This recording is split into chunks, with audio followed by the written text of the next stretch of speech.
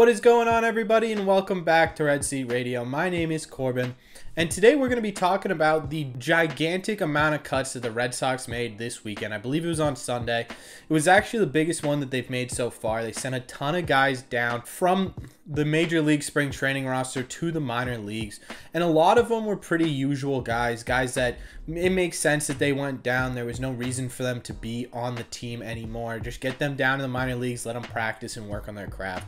But there were a couple of guys that ended up on this list that kind of surprised me. And yes, I know all of you are thinking Duran, and we will talk about him, but there were some other guys too that I was kind of surprised to see go down to the minor leagues this early.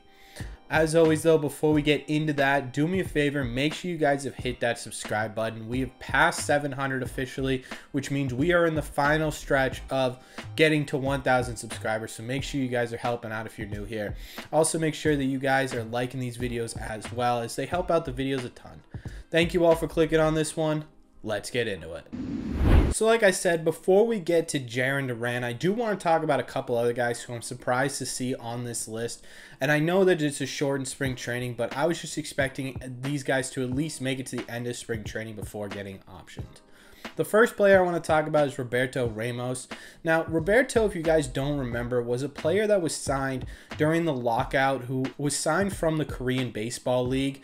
And this was a guy who was a super big power hitter. He had some success in minor league baseball in America, never really made it to the big leagues. So myself, and I think a lot of people in the comments as well, kind of expected Roberto Ramos to be a depth piece for the Red Sox and make that opening day lineup. Now, what could have happened to have him optioned so quickly? There were two things that stuck out to me. The first was the Travis Shaw signing. Travis Shaw is an experienced bench bat for the Red Sox. He can play first and third. He can play a little bit of the outfield if he absolutely needs to. So getting Travis Shaw, in my opinion, hindered Roberto Ramos's chances at getting onto the Red Sox bench a lot. They already have that kind of guy. They're paying Travis Shaw more, so it makes sense why he would be kind of stuck in the minors for a little bit.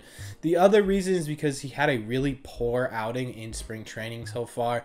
He is just 1 for 12 with a 100 batting average, so it's not like he's lighting the world on fire and you have to keep him in the majors to improve your team. So in all, this move makes sense. It's just surprising to me that the Red Sox go out and spend money on this guy, and I think a lot of us expected him to be at least a depth piece for the Red Sox.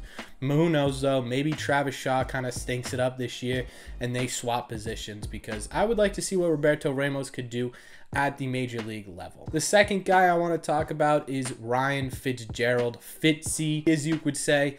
He has officially been optioned as well, and this is another guy who I didn't expect him to be on the major league roster come opening day, but I'm just surprised they made this decision so quickly with how well he's doing during spring training. Now, I know spring training isn't an absolute 100% indicator at how well a guy is going to be during the year, but it's a little bit more than just him smacking home runs. It's the way that he approaches at bats, in my opinion. I said it in one of my videos where I talked about guys who are impressing me in the minor leagues, and Fitzgerald was one of them because of the way he's approaching at bats. It's a big league approach to at bats, and it's leading to a lot of good offensive production. So I'm just a little surprised that Fitzgerald is already being optioned down and not waiting until the end of spring training to at least make a decision. So I didn't expect him to be on the major league roster, but I'm just surprised they did it so soon.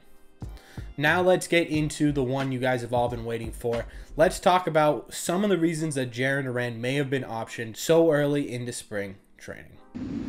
Just to clarify real quick before we get into Duran, when I say that there's a ton of time left to cut these guys, I don't mean by physical days. I just mean that you've got time in between right now and opening day to let these guys play out the rest of spring training before you have to cut them. So I just want to clarify that for anyone who's about to go into the comments and say, hey, idiot, opening day is in 2 weeks. Anyways, on to Duran. Duran officially got optioned down in this list as well. And initially, I was pretty shocked by this. I think a lot of us, especially me, was expecting Duran to break camp with the team and even possibly take over for Jackie Bradley Jr. pretty early on into the season. Obviously, that does not appear to be the case at the moment. And at first, again, I was pretty shocked, but the more you look into it, the more it kind of makes sense to me, at least a little bit. If you look at Jackie Bradley Jr. and Jarren Duran, you can't exactly platoon the guys, right?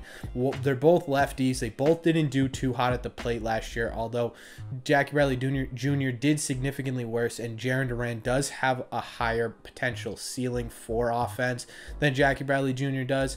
But either way, their resumes at the plate aren't exactly the same, but they're kind of close. And then obviously Jackie Bradley's head over heels above Duran in fielding, while Duran is head over heels to Jackie in base running. So it appears to me that the Red Sox decided to go with a fielding first player. We don't have a lot of those on the team. It kind of makes sense. You can plug him into that 9 hole. However, in my opinion, Jackie Bradley Jr. is going to have one of, if not the shortest leashes in the MLB right now. If you get to late May, early June, and Jackie Bradley Jr.'s played a handful of games at this point, and he is still hitting like 162 with 1 home run or something ridiculous like that, I think Jackie Bradley starts to get pulled back a little bit, and Jarren Duran does come up at that point. But until then, they are going to go with Jarren Duran. One thing to point out is that Rob Refsnyder or Christian Koss were not on the cuts already list, so they still have a chance at becoming an outfielder in a platoon situation with Jackie Bradley. And if that's the case, I don't know how much that affects Jarren Duran, if at all, because to be honest with you, if Jackie Bradley Jr. is hitting terribly but Refsnyder is hitting well and you still want to platoon him, you're probably still going to bring up Duran as opposed to having Refsnyder in all the time. Let me know what you guys think of these cuts down below. Do you like them? Do you not like them? Were you surprised? Is there a guy on that list that you were surprised by that I did not go over? I want to hear your thoughts on that as well. So everything down below. As always, if you've made it to the end of this video, do me a favor. Make sure you guys have hit that subscribe button. Like I said, we are in the final stretch towards that 1,000 subscriber mark. Let's see if we can get there by the end of April. Also, make sure you guys have hit that like button as well, as these help out the videos a ton. You wouldn't really expect it to, but just by hitting that like button, it really does help out the videos a lot. So thank you all very much for clicking on this video, and I will see you in the next one.